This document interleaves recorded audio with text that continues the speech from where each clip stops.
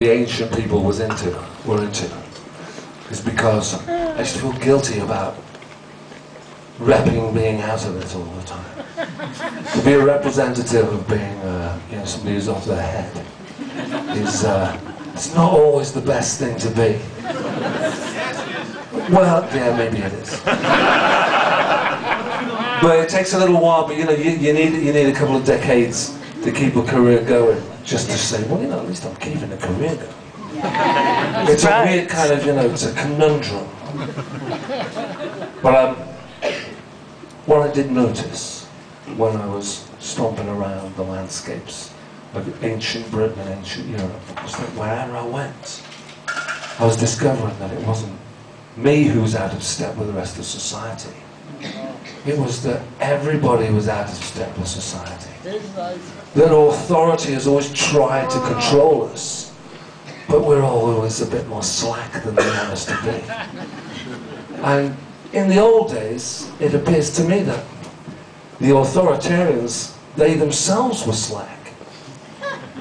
They couldn't control it, so they just allowed it to just go on and go on. And what I found was, it's like, you know what, I'm going to play you a song that illustrates this. Because in 1994, I started wearing this big hat, like a Yoko Ono type of hat. And I wore that for a very specific reason. It's because archaeologists discovered on a ridge between Beijing and the Taklamakan Desert, they found Caucasian mummies. And the guy was about my height. He was wearing a big hat. And he had sachets of ephedra sewn into his kicks. Now we can interpret this one of two ways. Because ephedra is like a long term, it's like a kind of a psychedelic speed. It either meant that he had the ephedra sewn in case he needed them as contingencies when he was getting a bit knackered from travel. Or they represented something, that ephedra represented a kind of well, kind of like Les from the Bunnymen always used to have a tab of acid just on his jeans, just in case he needed to drop acid. I don't remember him ever actually doing it, but he was there just in case. Like the Puritans said, keep your gunpowder dry. There might be a cavalier around the corner. This is a song about traveling around Europe and discovering that wherever I went, ancient people were always just as out of it as we are. It's a song called They Were on Hard Drugs.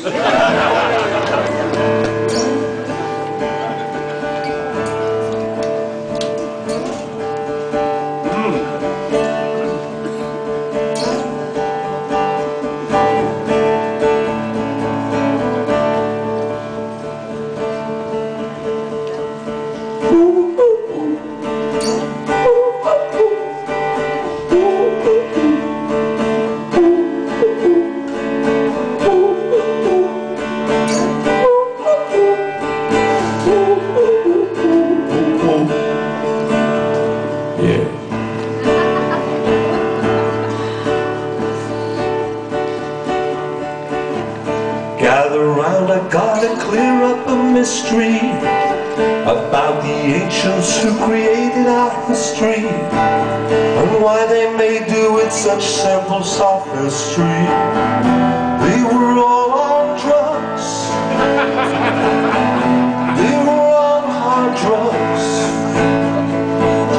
For evidence I've traveled all the world over, and for decades I'd say that I was a rover, but I never found a single place that was sober.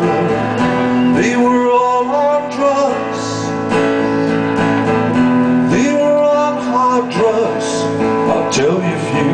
Tokyo drugs, Mexico drugs, Birmingham drugs, Nottingham drugs, Silbury drugs, Avebury drugs, all cultures on hard drugs.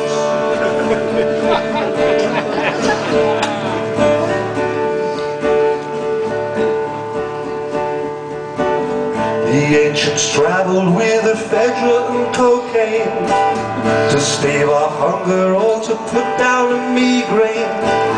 And no authorities would label them insane, 'cause they were all on drugs.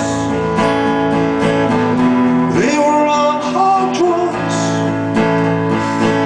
For those of you who hear this history lesson, I hope the evidence is not too depressing, but otherwise I felt that you could be guessing that they were all on drugs. They were on hard drugs. Tokyo drugs, Mexico drugs, Birmingham drugs, Rotherham drugs, Silbury drugs, Avebury drugs, all cultures on hard drugs.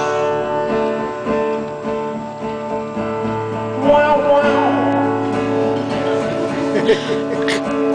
Wow, wow, wow, wow, wow, wow. Wow, wow, wow, wow.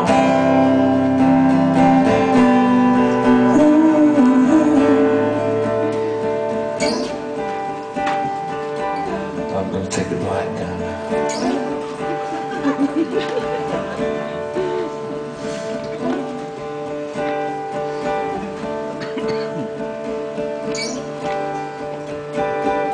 Now in conclusion to my story so clinical, whenever cultures are achieving their pinnacle, it's not a product of the smug and the cynical. It's the ones on drugs, those who are on hard drugs.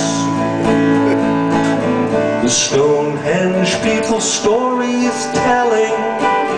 Psychedelic mushrooms lay around Delling, came from the same place as the stones they were felling. Yes, they were all on drugs. They were on hard drugs. I tell you, if you want to Waterloo, Peterloo, Bakerloo, Portaloo, Liverpool, Sun